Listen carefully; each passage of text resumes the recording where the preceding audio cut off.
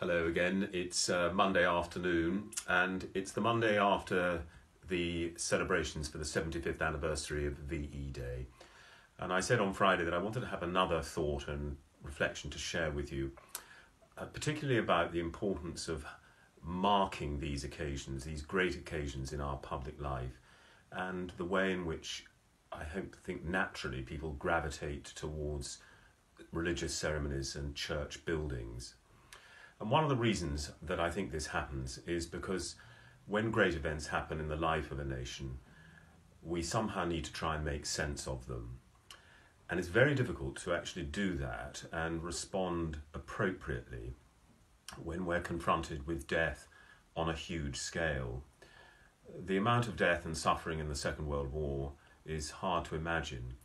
380,000 military people were killed, and 67,000 civilians. These are numbers we can't really comprehend. It happens during war. Death happens on a scale which is unimaginable. But at the same time, death happens, as it's been put, one by one. And somehow in our remembering and in our giving thanks, we need to honour both scales, both the greatness of the loss and the particularity of each individual death. Somehow we need to be present in both places. Of course, we can't be, but God can and is. It's God who can hold together both the immensity and the minutiae. And that, I think, is one of the reasons why when we want to mark these occasions, we gravitate towards church buildings, because these are places in which God himself is honoured and has been worshipped and obeyed for so long.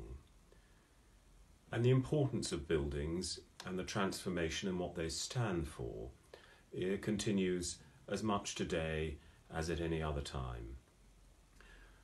75 years ago, when war ended, one of the striking things that very day, on the 8th of May, was the way that London, which had been under blackout, was now illuminated. All those things which had been hidden were now brought to light. There was a genuine movement from darkness to light. And here to finish is an entry from a diary of a member of Parliament who walked in central London that evening of the 8th of May 1945.